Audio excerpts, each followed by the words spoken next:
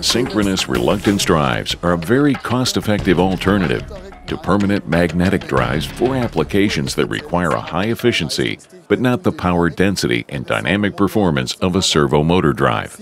Siemens presented this type of drive at the Hanover Messe in 2015. It comprised a synchronous reluctance motor from the VSD 4000 line and SIMOTICS G120 converter, and is the ideal solution for pump, fan, and compressor applications.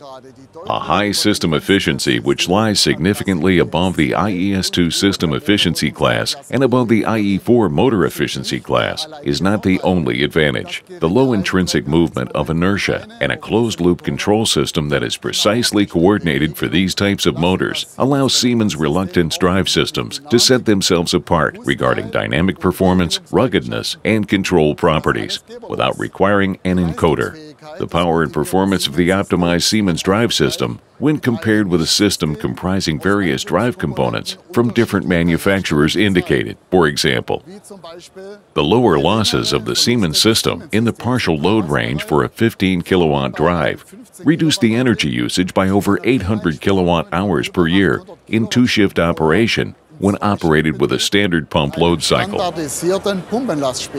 The drive was able to reliably and quickly accelerate against a high load torque, thus allowing a high degree of productivity to be achieved.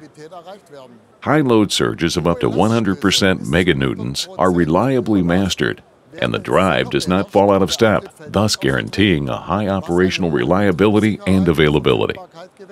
These positive attributes can now also be leveraged in applications with high demands on the closed-loop control, for example, for extruders, winders, and servo pumps. By teaming up SINAMICS S120 converters with SIMOTICS reluctance motors. Zero speed with encoder, regenerative operation, safety functionality, and multi-motor operation is now also possible.